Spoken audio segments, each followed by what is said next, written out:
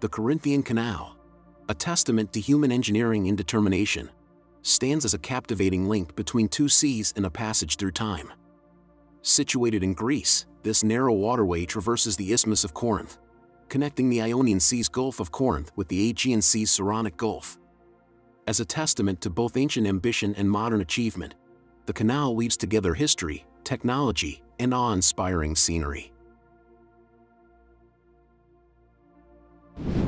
The concept of a canal through the Isthmus of Corinth dates back to antiquity.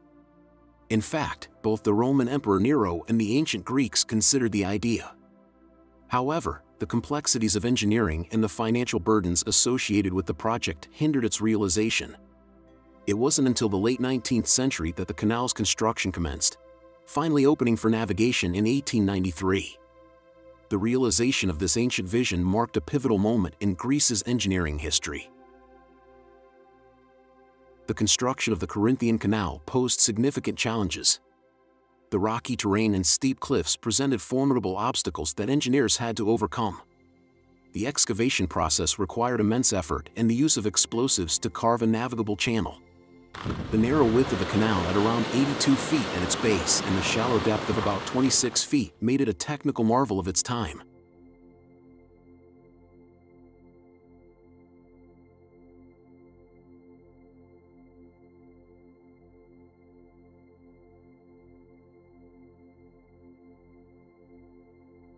While the Corinthian Canal provides a direct route for ships, its practicality is limited due to its dimensions.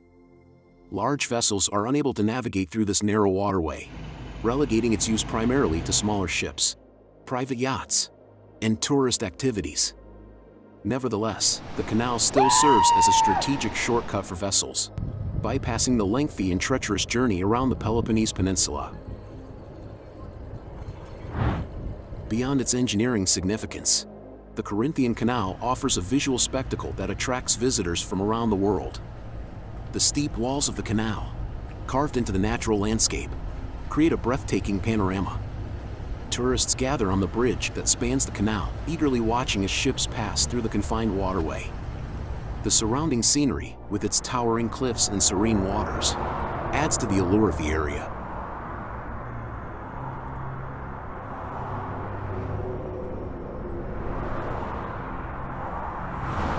Maintaining the Corinthian Canal remains a continuous challenge. Erosion, landslides, and the natural forces of the environment threaten its stability. Additionally, the canal's limited navigational capacity restricts its utility for modern shipping demands. Nonetheless, its historical and cultural significance, coupled with its role as a tourist attraction, ensure that efforts to preserve and maintain the canal persist.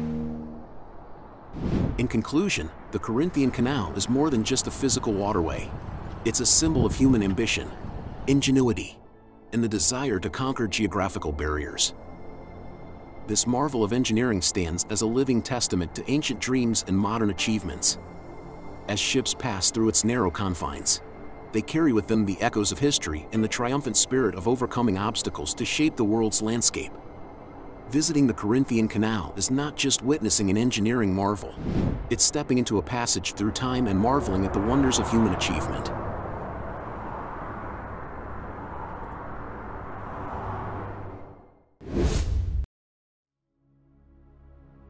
The Panama Canal, an iconic engineering marvel, stands as a testament to human ingenuity and determination. Nestled at the crossroads of North and South America, this man-made waterway has transformed global trade, rewritten maritime history, and solidified its place as a conduit of progress and prosperity. The idea of a canal through the Isthmus of Panama dates back centuries. As early as the 16th century, explorers and visionaries recognized the potential of such a passage to connect the Atlantic and Pacific Oceans. However, it wasn't until the late 19th and early 20th centuries that the canal's construction became a reality.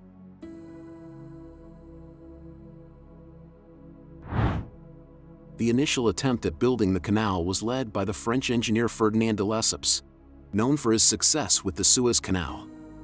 However, the challenging terrain, including dense jungles and disease-infested regions, proved overwhelming for the technology and medical knowledge of the time.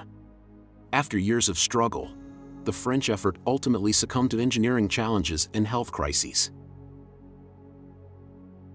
The United States took over the project in 1904 after the French efforts failed, and under the leadership of Chief Engineer John F. Stevens and later George W. Goethals, the canal was completed in 1914.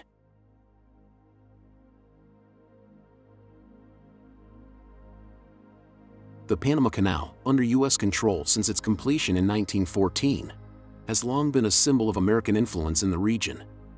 However, this control has been a source of contention, with Panama and many other countries viewing it as a vestige of colonialism and an infringement on Panama's sovereignty. Efforts to renegotiate the terms of control began in the early 20th century, but it wasn't until the 1970s that serious negotiations gained momentum. The Carter administration in the U.S. and the Torrijos government in Panama recognized the need for a new agreement that would address the issues of sovereignty, control, and economic benefits associated with the canal. The Panama Canal uses a series of locks to raise and lower ships as they move through the canal. There are 3 sets of locks, 2 on the Pacific side and 1 on the Atlantic side. Each set consists of a series of chambers that are filled with water or emptied to adjust the water level and thus the ship's elevation. When a ship enters a lock, it's guided by tugboats and locomotives called mules. The mules help position and stabilize the ship as it moves through the lock chambers. The lock gates close behind the ship to hold the water inside. As the ship moves through the series of locks, it is raised or lowered to match the water levels of the next section of the canal. This elevation change allows the ship to traverse the hilly terrain of the isthmus. Once a ship has passed through all the locks, it can continue its journey across the narrowest part of Panama, completing the ocean-to-ocean transit.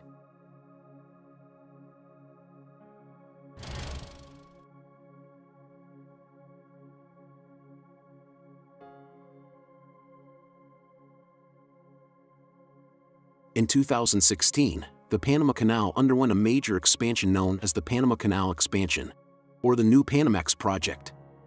This involved the construction of new locks, larger and wider than the original ones, to accommodate larger vessels known as New Panamax ships. The expansion has not only boosted efficiency and reduced shipping costs but has also had a profound impact on global commerce, redirecting trade flows and bolstering the significance of key ports and shipping lanes worldwide.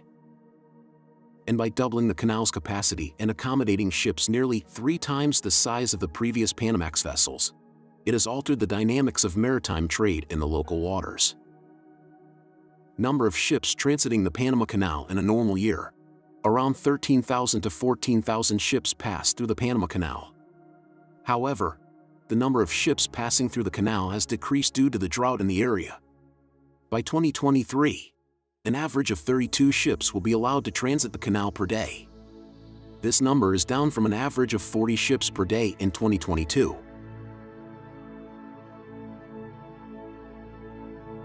Overall, the Panama Canal is a marvel of engineering that has revolutionized maritime transportation by offering a direct and more efficient route between the world's 2 major oceans.